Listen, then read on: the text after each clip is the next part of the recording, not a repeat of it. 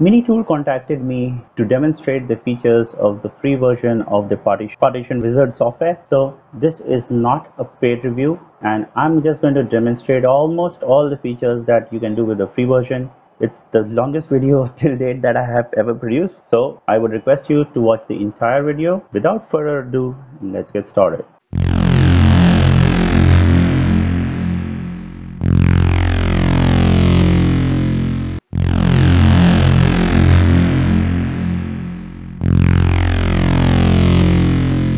Once you open up the software, the interface is going to look like this. You can check the version that you're running by clicking on About, which is 12.1 I'm running, and probably you're going to be watching at a later time and a later version will be available. Let's check for updates, and we check there are no updates. Alright, on the top is the toolbar where you have different operations that you can perform. Some of them are in the paid version. The manual will give you all the details of all the operation you can see. Below the toolbar is the menu bar, so you can see what menus you have. On the left is the action panel. Each time you select a partition or a volume, the actions applicable will be visible. In the middle is the disk, the partition and the volume list, where you can see the partition name, the capacity, used, unused, file type and type. Either if you have an MBR disk, it will be primary or logical, and if you have a GPT disk, then all your partitions are going to be primary. Alright, and below the list is what is the disk map. The disk map shows you all the disks that you have in the system. As you can see, for the purposes of this system demonstration, I have included 5 disks, out of which 3 are MBR, disk 1, disk 2 and disk 3, and disk 4 and disk 5 are GPT. So almost all the operations I'm going to show you, we start off by splitting the C drive. Let's say if you have a really large Windows installation drive, and if you want to shrink it, you can do it with the disk management software, but it will require you to take 2 steps. First you have to shrink the volume, and then you can create a volume. With Partition Wizard, it's very simple, just a matter of clicking once and it will do these 2 operations in one step. Select C drive, right click, and once you right click, all the operations that are pertinent to that disk or volume or partition will show up. To split the C drive is as simple as selecting C and clicking on split partition. We get this interface where we see that we are going to create a new partition, and by default it has named it to D and it is of type NTFS. And you can use the slider to slide it towards the right or left to increase or decrease the partition size, or you can use the text box. So if I select the slider and slide it towards the left, you see I cannot slide it all the way to the left because it hosts the operating system file. This is a great feature by which we are not corrupting our operating system files. So I cannot slide it any more towards the left than what is required by the operating system to save its files.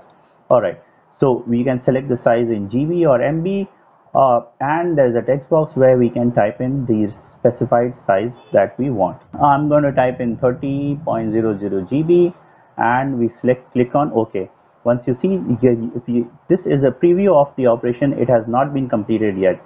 So what if you think you have made a mistake, click on undo and then select C again and click on split, and unless you click on apply and you give a confirmation, your changes to the disk will not be written and you are still safe. Alright, so if you select 30 GB in MB, you see 30720 in MB.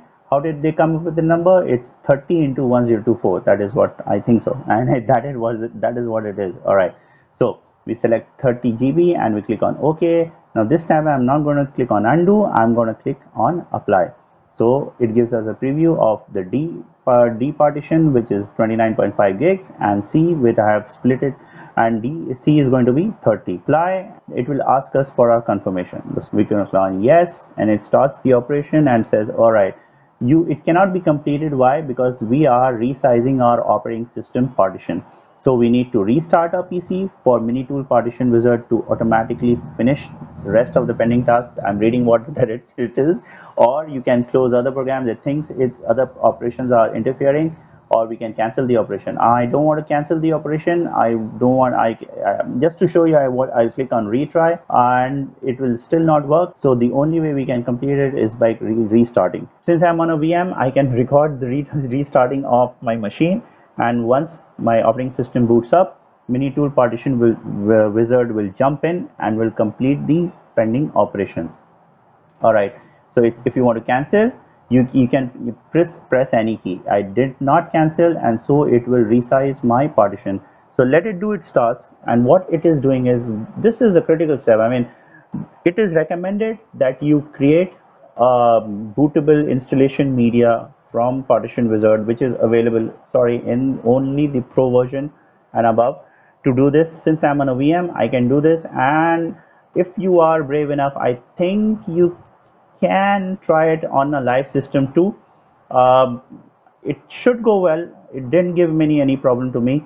So once we boot up, we will see whether it has successfully resized up our operating system partition to whatever we wanted, and our OS is not corrupt. Now we bring up the MiniTool Partition Wizard software again, click on yes, and then we will see what has happened. Our OS looks good, so there's no problem with our OS, and that's it. Our moment of truth is completed. So we see we have resized our operating system partition. See, we have split it to two partitions of size 30 and 29.5 gigs. Now D is a logical partition. Now keep in mind, when an MBR disk, you can only have up to a maximum of 4 primary partitions. If you want to create any further partitions, then you have to create 3 primary partitions and 1 logical partition. As you can see in the Windows Explorer, you will see 2 partitions, C and D. If we have shrunk C, we are only 5.1 GB is free. Since we split our operating system partition, the system had to reboot. But if we split any non-OS partition, then it will not reboot. So to demonstrate that, I'll select D and click on split partition. And now we are free to slide it all the way to the left and all the way to the right. We are not being constrained because there is no OS system files which it will stop us to. Like sliders, but you know, since there's a text box there, I would like to enter the size in text box. So okay, I think 10 is good, or no, 15. Let's try to make it equal. Okay, since we are splitting. Okay, clicked on okay, and now it gives us a preview. Till the time we apply, these changes are not permanent. Now we have clicked on apply, and these changes are successfully permanent on our system. You see, we have created 2 logical partitions, 3 primary and 2 logical. All right, now the next operation I want to show you is how we can extend our operating system partition. We have 2 partitions on the right, D and E, and I can grab space from any of them. So I click on extend partition, and we see we have 2 partitions on the same disk. Now I can either select D or E, and I can grab free space from them. So I can drag the slider all the way to the left, and the minimum size is 0 KB, or I can drag the slider all the way to the right, and the maximum size I can grab is 13.62 GB. You know, I think there should be a provision of a text box too, because text box are like accurate. I struggled a bit trying to get to an exact size of 5 GB, as you will see shortly. So this is my recommendation. I don't know why. Maybe I don't know why they did not provide a text box here. Its slider is good, but I mean, a text box is more accurate, right? And it shortens it. I mean, it's more accurate. You can just enter in a size like we did in split partition, and you can just move on. So for a UI change. All right, no. Okay, so you see, as I'm trying to select, I'm struggling to get 5 GB. I get 4.99, and it gives us the preview. The new size of C will be 34.99 GB, and the new size of E will be 9.46 GB. Okay, and apply. And this time, since we are grabbing partition space from the other partition, it will not have to reboot. Now we grab space from E. I'm going to show you how we can grab space from D. Same thing. We select C, and this is just to show you that we can add free space to C from either any partition that has free space. To do that again, let's select C and click on extend partition, and this time I'm going to select C, or this time I'm going to select D. I can select E again, but just to show you, I'm just going to do it from D. This time again, I can either drag the slider all to the left or the right, but I'm going to select almost 5 gigs again, and let's see if this time I'm successful or not.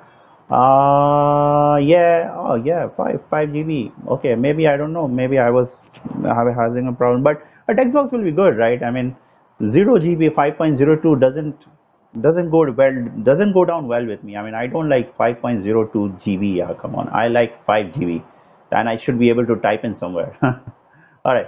So I click on OK and click on apply, and it will write those changes to the disk permanently. And now the size of my C drive is 40 gigs. Yeah, looks good, huh? I'm going to show you how we can merge adjacent partitions. Now this feature is definitely not there in the default version of Windows Disk Management. So let's say if you want to merge D and E, but we do not want to delete any data. So to demonstrate that, I'm going to create a new text file in my D partition, and I'm going to name it test, and inside I'm going to write this is some extremely important data. Okay, this is really critical, man. I can't lose this. All right, so let's go to E, and then I'm going to right click and create a new text document. I'm going to say name this verify is fine. I don't know, I'm just coming up with a name. So I'm going to write in you have been edified. Is that even an English word? Edified, I don't know, I'm just writing edified, comma since, oh no, comma since you love edification. All right, find that for yourself, what does that mean? All right, so I have two files. I have a file on E and I have a file on D, and since I'm going to merge, to demonstrate that, we select D and we click on merge partition, and it says please note that it is possible to select only NTFS partition, so you cannot merge an NTFS and a FAT32 partition. All right, so if you want to merge them, then you have to first convert to NTFS. Or now since I have selected D, I'll select D and I'll click on next, and it says specify a folder name to keep the content of the selected partition. I have to select an adjacent partition to merge with the selected partition. I can either select C or E. To demonstrate, I'm just going to select E and I'm going to merge. So, and I'm going to just change the name. This looks good. Okay, merge partition content, but I'm going to give it my own name. I'm going to add to it. I'm going to say it is super duper underscore important, and let's select on E and click on finish. So, and it gives us a preview of that these two partitions are going to be merged into a partition called D, and it's finished. Now moment of truth coming up shortly, guys. Let's see whether we could save our data or not. So if we go to our Windows Explorer and we find there's a partition E and we have a folder, it says super duper important, click on it. We need to give it permission to access it since it's from another partition, and we have a verify you have been edified since you love edification. Great, amazing, cool, very cool, very cool feature, definitely worth the free product. All right, so the next feature I want to show you is how we can move or resize partitions. So we select D and click on move one resize partition, and now we can slide the sliders to from the left and the right to change the structure of the partition in the disk. This is really cool. So what I'm doing is I'm shrinking the size of D to create unallocated space before and after the partition in selection, and you should check that using enhanced data protection module. Okay, so select on OK and click on apply and click on OK, and it has been done. So as you can see, I created shrinked my D partition, I moved or resized it, and I created two unallocated partitions, one before it and one after it. Now to further demonstrate, what I'm going to do is I'm going to eat up the unallocated space unallocated space that is after C, just immediately after C, and the unallocated space immediately after D. And who is going to eat that up? C is going to eat that up. Let's see how we can do that. All right, to do that, we select C and click on move or resize partition. So the first time I'm going to click on move and resize partition, and since it has unallocated space, I can just drag the slider all the way to the right. So I click on OK and apply, and since there was unallocated space, I could just eat it up. Now since the unallocated space is after D, which is immediately adjacent to C, I cannot just move or resize partition. So if I click on move or resize partition, you see I cannot immediately grab space from D because there's no unallocated space. If there's unallocated space, you can do it. So the only way I can eat it up is by extending the partition. So I can select D or I can select the unallocated space. I'm going to select the unallocated space, and by sliding the sliders I'm going to take it all the way to the right to grab up all the space.